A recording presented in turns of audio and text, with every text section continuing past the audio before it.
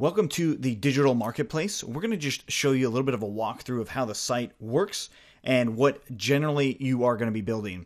Now, the first thing you might note is like, hey, it's not designed very well, or at least it doesn't look like it's designed very well. The styles of it doesn't look like that engaging of a product.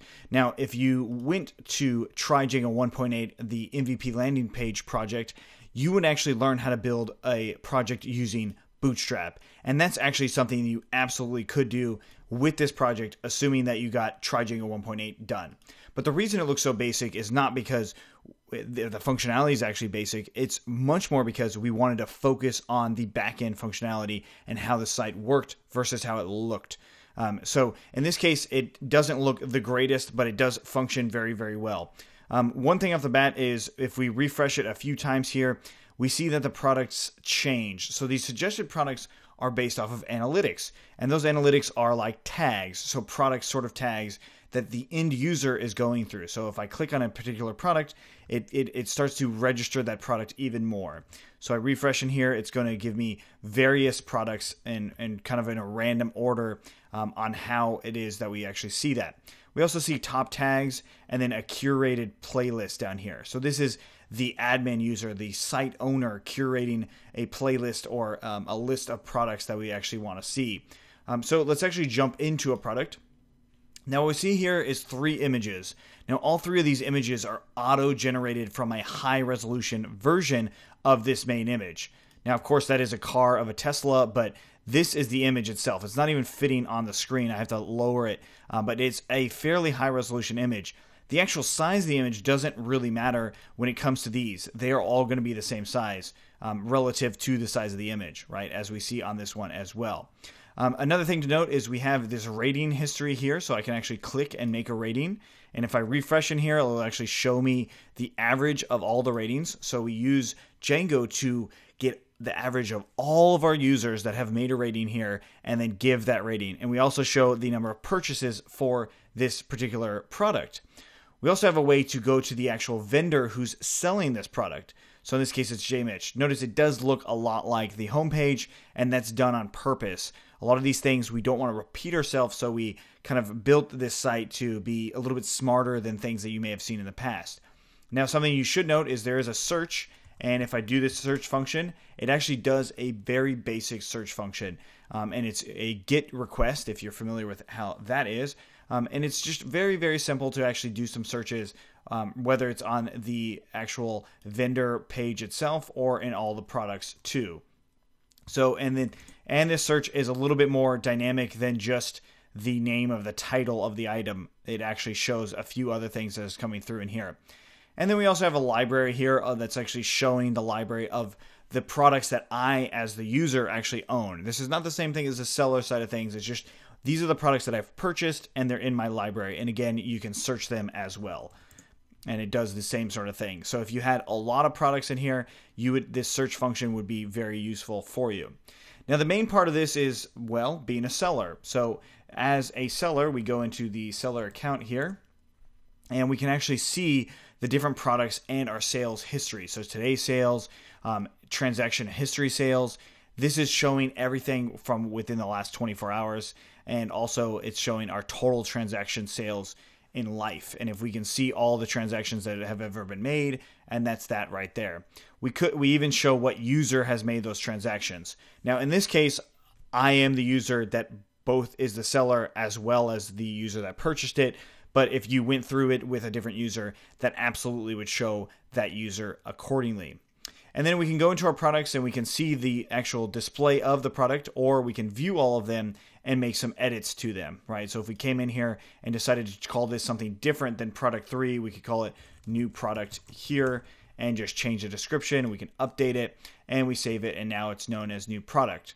Now, if I owned this product and I went into library, I would see that new product, and that's it, this right here. So new product here is actually something I technically own as the user. So let's do that in real time now. So product 3 here, I'm going to actually go ahead and edit product 3. It's owned by that user. So back in here, I see product 3. That's this one right here without an image. I'm going to go ahead and edit that. I'm just opening it up into a new one, and I'm going to call this walkthrough. and I'm not going to change the description. I'm going to grab the media file here. I'm going to go in the desktop, and notice this is a high resolution image. I'm going to go ahead and open that, and I'm going to hit update product. Notice that these images are smaller. If we go into inspect this element, actually, let's copy the image address and we paste that in. This is actually a smaller image. All right, so now we've got that going. I'm going to go ahead and purchase this image. So I hit purchase. I go ahead and confirm it. Notice all that stuff was done without reloading the page. That's something called Ajax, which we'll get into, of course. And now I can actually preview this document. Now notice that the preview is much bigger than the actual small image itself, right? And this is just showing the actual image as far as being able to download the high-res version. Now you might be like, well, what if I just copy this URL and wasn't logged in? So I opened up an incognito window. The incognito window does is it ends your session. So it's like saying, hey, this user is no longer logged in. And you can do this with what it's called private browsing, essentially.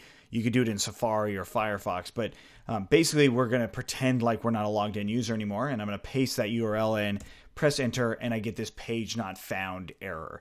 And that's exactly what we should see when it comes to trying to download this when you're not actually the end user downloading it. But that's a little different than if we go into the thumbnail and copy that link and paste this one in here.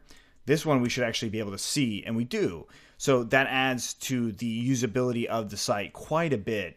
So then as an unlogged in user, we see that all of this stuff is here.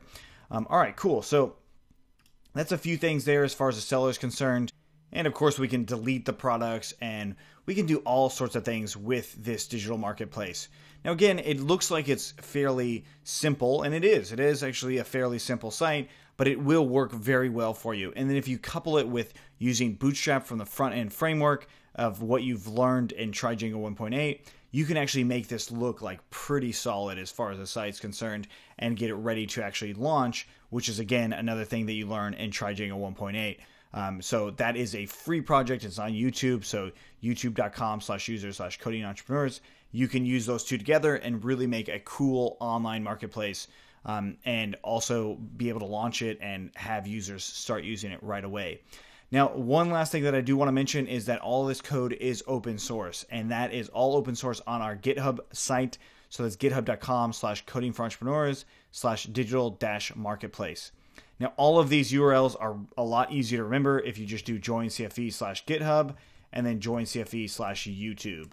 Those will take you to our two channels for GitHub and YouTube, and it will allow you to just scroll down here and show you exactly what that is. All right, so if you guys have any questions on this walkthrough, let us know. There is so much that goes behind this page. I know it looks very simple, but there really is a lot. And something else that we do talk about is the Django admin.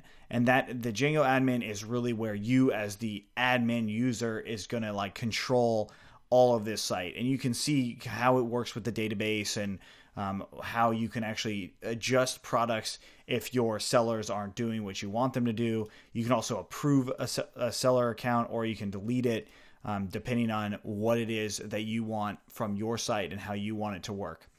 Again, if you have any questions, let us know. Otherwise, let's get started with the project.